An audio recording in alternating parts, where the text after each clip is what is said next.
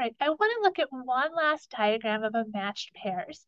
And this is the idea of that blind taste test, but in a little bit different scenario than just a Coke and a Pepsi. So researchers from the UK studied the effects of two breathing frequencies on performance times and a number of other factors in the front crawl swimming. So the breathing frequencies were either one breath every 2 strokes or one breath every 4 strokes. So if you're doing one breath every 2 strokes, that would be 1, 2, breathe. So every time that arm comes around, you're going to turn your head to breathe. If you're doing before, you have to go 1, 2, 3, 4 before you get to turn your head. So there's some advantages and disadvantages to both of these. If you're breathing every 2 strokes, you're going to have plenty of oxygen and you'll feel really good about being able to breathe. If you're swimming every 4 strokes, you might be dying for a little bit of oxygen, but you are going to be maybe a little more streamlined, and so you might get a little bit better glide out of that, right? So subjects were 10 male collegiate swimmers. Each subject swam 200 meters.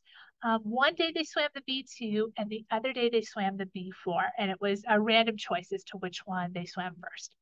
So let's look at the diagram first, and then we have a couple of questions to answer about this design. All right, so here is our diagram. We're going to start with our 10 male swimmers, and then we're just going to list each swimmer out. So each swimmer is their own line, just like the one we did with the cholesterol.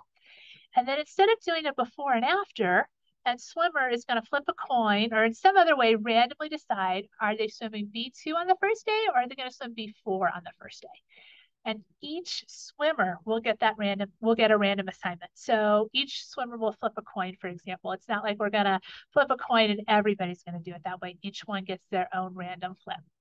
Then we're going to compare these and we'll see the times, whether they were faster with every 2 or every 4 strokes. And then we'll see if there's an overall pattern here. All right, so that's kind of the layout for that design. Let's take a look at these questions. So could this experiment be conducted using a completely randomized design? And how would that differ from the matched pairs? And what do you think? Is that going to be better or worse? And then suppose we allow each swimmer to choose their own breathing frequency and then swim 200 meters using their favorite frequency. Are there any problems with then comparing the performance of the two breathing frequencies if we allow the swimmers to choose their own? So take a minute, just jot down a couple thoughts, and then we'll talk about this quick. Okay, so the first question, could we do a completely randomized design? We definitely could. We could put all 10 swimmers' names in a hat, and we could draw 5 of them, and they swim a B2, and we take the other 5, and they swim a B4, and then we could compare them.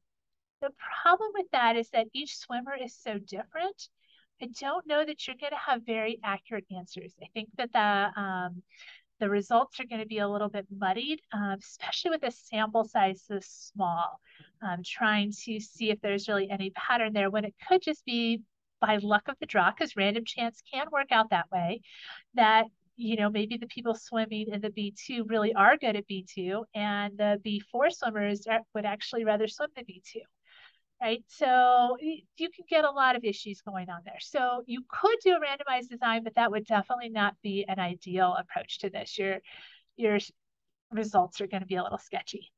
So should we allow swimmers to choose their own frequency? So this would be like the randomized comparative where we have some swimming B2 and some swimming B4, and then we just compare them. So nobody's swimming both of these.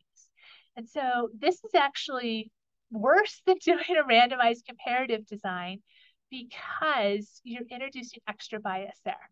So you've lost that random assign, so you're losing that cause and effect, and then you're introducing bias by allowing them to choose what they want to swim. So maybe they choose their favorite one, maybe they're just not feeling it that day and they're like, yeah, I'll swim the B2. Maybe they're doing some sort of I'm better than you bragging type of thing. And so they all decide to swim the B4. You're just introducing a lot of bias by allowing that. So in this case, something like this, a matched pairs design would be a really ideal way to go.